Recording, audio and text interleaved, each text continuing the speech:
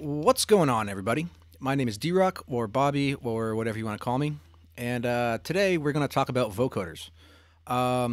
Specifically, how to make your vocoder sing based off of the pitch of your voice. The quick run-through of how it's going to work is we are going to generate CV off of the pitch of our voice and have it modulate the coarse pitch inside a serum and have our vocoder sing back, essentially. So, vocoder talk. If you're not familiar with what a vocoder is, it's that Daft Punk sound. You know, it's that synthesizer that like talks. The basic breakdown of it is you've got a carrier and you've got a modulator. The carrier being typically something like a synthesizer, and the modulator being something like a voice. The carrier will generate the general timbre of the sound, for instance, like a sawtooth wave, as well as the pitch, such as like C3 or a G major chord. And then the modulator modulates. I like to think of it as the shape of that sound, based off of like the shape of your voice. Or I've seen people throw like drums into it to create some cool pulsing effects, but that's for a whole nother thing. So I got this session right here. This was a loop that I started like a couple weeks ago, and I just went down a sound design rabbit hole, and I'll kind of walk you through that rabbit hole that I went down. First, this is the vocal that we will be working with. Sorry, I burped. This is the vocal we will be working with. Yeah, I'm sorry, I'm not a singer. Bear with me on this. I've been hoping I could find you, take you on to a brand new place, somewhere no one else could reach you, hold you close and keep you safe. So you get the idea of it. So let's make a quick basic vocoder, okay? So we'll take Serum. I'm using Serum for this because I haven't explored it with other synthesizers yet. I'm sure it's possible with other ones. Serum is just the one that I ended up using. So for this, we're going to work with a sawtooth wave. Super exciting, I know. And then we will need a modulator of some sort. I'm going to drag this all the way down to the bottom, though. So let's do a new audio track. And I'm going to throw on an EQ because I know my voice and I know it sounds like absolute trash at like 500, 600 hertz. So let's dive bomb that out of there. And let's put some information down there. Cool. So now we've got our vocal right here. I've been hoping I could find you, take you on. So, like I said, we're gonna go down the same rabbit hole that I did. Now, initially, I didn't want to have my vocoder sing, but that's kind of where I ended up stumbling upon. So, I'll walk you through the process that I did to, I guess, discover this. So first, let's make this thing an actual vocoder. So we have our synth, we have our vocal, synth being the carrier, vocal being the modulator. So if we go to our carrier. And we're going to go to built-in devices, the BV512 digital vocoder. So now you can see that it automatically routes the audio out from your synthesizer into the carrier input. So now, if I were to play something from Serum, we're not hearing anything, but you can see we have output there and we've got input here. So now let's get our modulator to the input of our vocoder. So now once again, still not quite hearing anything, but if we play back from here and then play some notes, Find you, take you on to a brand new place. So it's purely based on what notes get input into the carrier. So let me put some notes down here. Let's do a C major chord because C major chords are nice and easy, and we'll do you down there because why not have the extra octave? I've been hoping I could find you. Sorry, it's a little loud. There we go. So like I said, this sound design rabbit hole, I wanted to mess around with some cool stuff. So I got to thinking, what if I took the pulverizer and I used the follower to generate CV based off of the amplitude of my voice? So if you flip it around, modulation output, you've got your follower output. on VSTs inside of Reason 11, you've got a modulation CV input.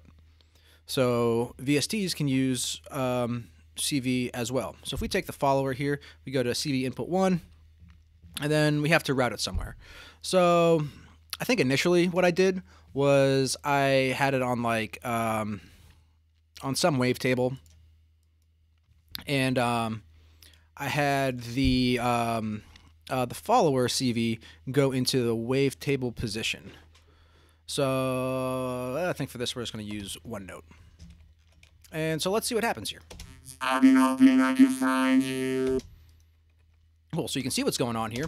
I've been hoping I could find you. The follower output is moving our wavetable position knob. I've been hoping I could find you. Based off of the follower, which is based off the amplitude or something like that, or I think it's like how far past the threshold it goes. So then I kept on thinking I wanted to do some more wacky or crazy stuff. So rather than wavetable position, let's go to coarse pitch, because I bet that would be really wacky. So let's play back. So yeah, that sounds like a fly buzzing in your ear. Sorry. And I was like, okay, so how can I bring that back and tame it? We'll bring the amount down.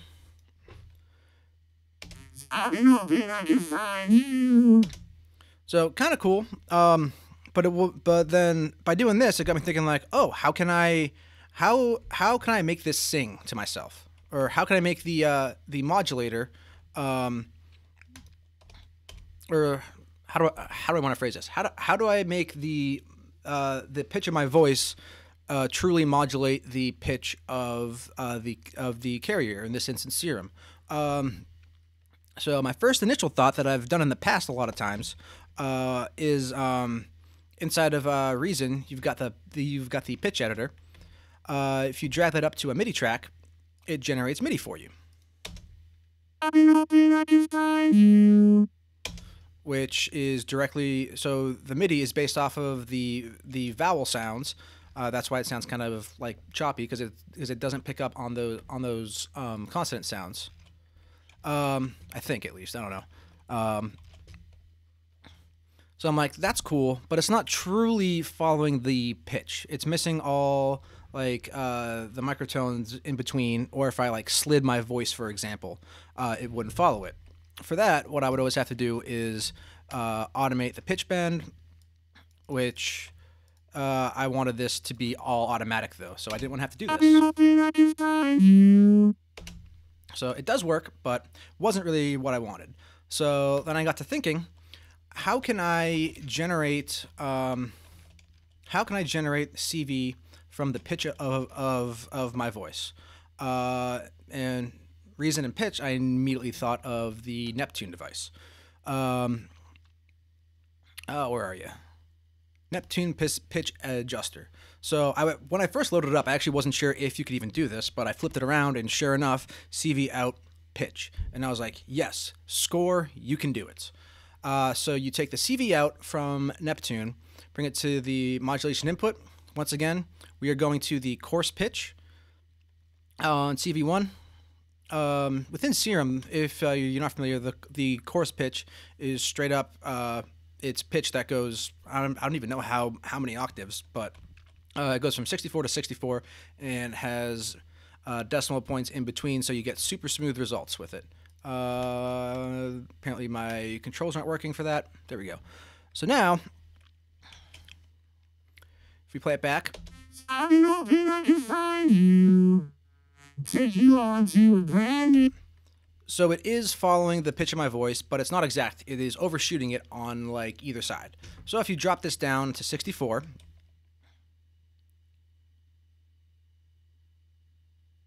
well, come on, there you go. It'll follow it truly, as long as this is a middle C. I'm hoping I can find you. Take you on to a brand new place. So like I said, that gets all of those microtones in between that your voice is, that your voice can generate, that it doesn't pick up if you just drag the pitch adjust information up. So like right here, actually, I've got I think like a siren woo and like a yeah or something like that.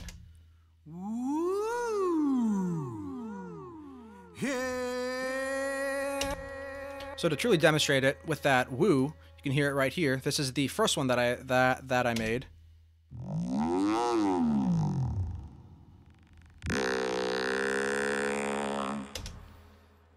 So yeah, you can do some like really wacky stuff with it. It's probably not necessarily something I would use, but it was a really fun rabbit hole to go down to figure out how this would be possible.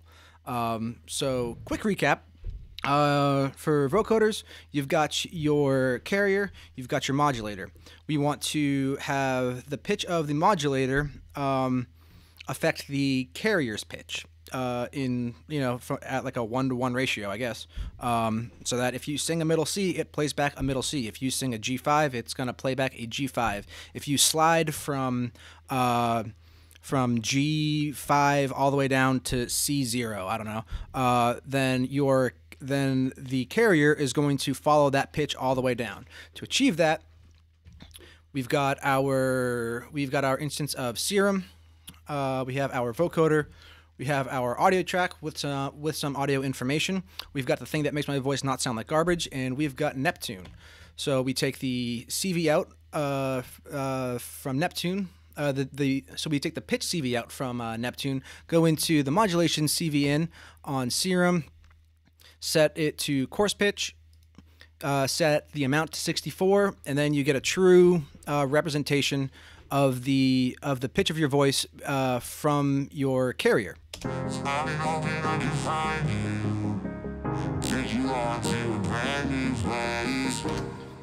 So yeah, hope that you got something out of this, whether it was learning how to use a vocoder or this weird trick that you might use for something. I'm hoping that somebody can take this idea and like run with it, to the moon and back and make something super wacky. So yeah, if you have any questions about this or anything other audio or sound design shenanigans related, you can drop a comment or shoot me a message. Otherwise, yeah, I will catch you on the flippity flop.